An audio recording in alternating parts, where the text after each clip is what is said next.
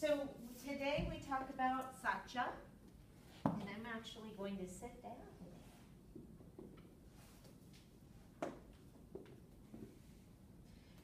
So one of the things you need to know about the yamas, guys, is that the yamas should never come into conflict with each other. In other words, you cannot violate one yama and be in congruence with another yama. There's just absolutely no way that can happen. Right? You can't just follow one yama. When you're out of whack in every single one of the yamas. And that's intellectually, but it affects us in our energy field as well. Okay? So Satya is to speak the truth. And the interesting part about that is that we all know that intellectually, but for some reason, what happens is that we forget that. When we're in our humanness, we tend to forget that, right? So Satya means speaking the truth even when you think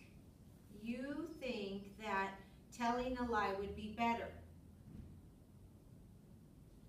Can you give me a situation where maybe you have told a lie that you don't think was bad, but you did it supposedly to help somebody else? Anybody want to share? Yes. My brother got a really bad haircut, and I had to say it looked good in order for him to go outside. Say that again? My brother got a really bad haircut, so I had to tell him it looked good in order for him to go outside, like to go socialize and everything. Okay, so that's a good one. That's a very general one, and that's pretty good. So, but the thing is that when we do that, we're not really helping the other person. We think we are, but we're not really helping the other person, and we're not helping ourselves. Because when we begin to lie that way, we then open the floodgates to an opportunity for more of the same stuff to come at you. So what we think, now if you think about it, and that's a good situation, because now everybody think about this. If she was really being considerate toward her brother, ahimsa, remember ahimsa is practicing consideration toward others, yes? If she was really being considerate to her brother, would she lie to him? No. There's just no way you can do that. Right? There's no way you can do that. You cannot lie to somebody and be in consideration of that person. Can't. It just is. So what Satya says is, instead of hurting somebody, if you know the truth is going to hurt somebody, just shut up. Just shut up. You see, the problem lies in where we begin to think that we are God.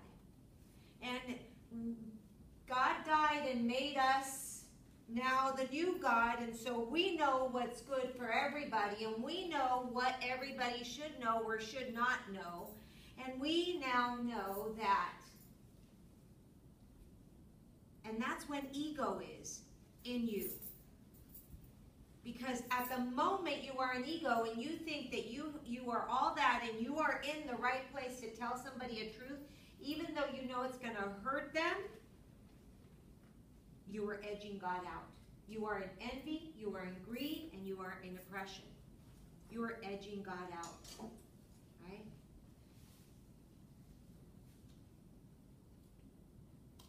Because do you remember the saying that says, if you don't have anything nice to say, don't say anything at all? That's exactly it. That is Satya at its core. And that's a lazy man's way out. Because it's just easier just to shut up. But here's the yogic way. The yogic way tells you, if you're on this journey to be considerate to others, then look for something else to have that person maybe distracted so that they can actually, so maybe a better thing would have been, you know, you look really nice in this shirt, you should try this shirt on. This shirt would be really awesome. If you went out there, man, that's a hot shirt, you look hot in that shirt. She would not be lying, would she? No. And that is better than to say your hair looks good when she knows inside that her hair looks like shit, or his hair looked like poop, right? Excuse my language. Right? And let me give you another situation that tends to happen in your age, especially with the girls.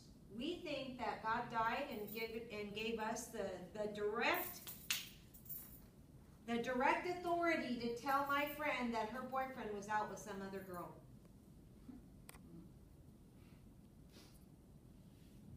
Because she should know. And I've got to be the one to tell her. Who died and made you God? That's my question to you. Right? Because that's not true. Because when we know that if my girlfriend, if she's my best friend and her boyfriend goes out with somebody and I see that guy, I know that when she finds out she's going to be hurt. I know that. So what makes me think that I should tell her nicely? No, I shouldn't tell her nicely. Because that's not my job, because I would be doing a disservice to her. I would not be telling the truth. I mean, I would be telling the truth that it's going to hurt her, so I would not be able to tell that truth. So instead, I might ask her something like, are you sure that this is a good relationship for you right now? I would start having her think about it. But that's it. If she asked me why, I wouldn't set the stage and say, because I saw your boyfriend with another guy. Or another girl. Either or, right? Right? So instead I would say, I don't know, maybe it's time that you start thinking about this. Is that really the best relationship for you right now? That's all. That's it. That's it. Because if I'm going to say something that's going to hurt her, that I know is going to hurt her, I'm violating SATYA. I'm violating Yama number 2. And I'm violating Yama number 1, because I should know better than to tell her the truth that's going to hurt her, which will be acting against ahimsa, which means that I'm not acting in consideration to her. Does that make sense? Yeah.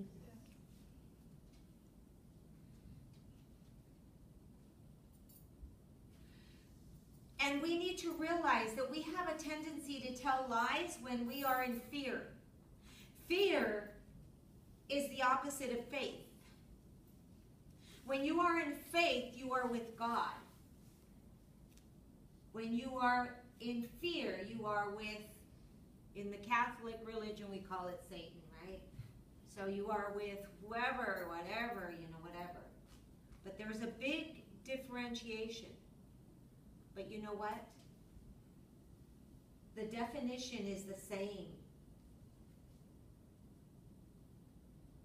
The definition is the same. And I believe I've given you the definition of fear and faith, yes? What's the definition of faith? Does anybody know? You guys better write this down. This is going to be good for you. Right? So the definition of faith is this: believing in something that hasn't yet happened.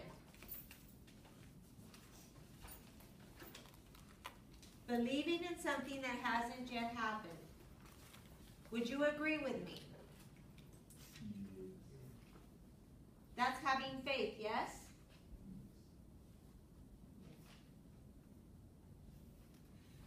So when you are afraid, when you are in fear, what happens? The definition of fear is the same thing. Believing in something that hasn't yet happened. Yes or no? Aren't we afraid? When we're afraid, don't we believe in something that hasn't yet happened? especially when it comes to girl and boy relationships. I'm afraid he's going to break up with me, and I start to believe it, right? I start to believe it, and it hasn't even happened yet. My God, I've been there, done that at the age of 18, right? At the age of 18, every time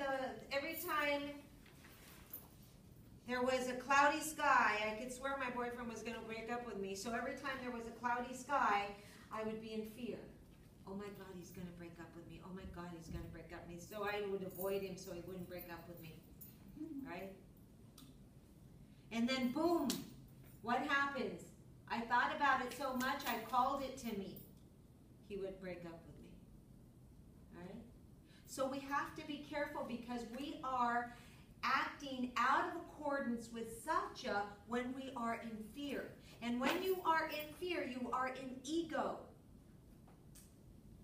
And fear makes us do things that we later regret. Truth or not? Yeah. Because, let me give you an example when it comes to a job. Let's say you were Jasmine and Ariana work in the same place. They're both secretaries. There's a position for executive secretary, and they're both going, right?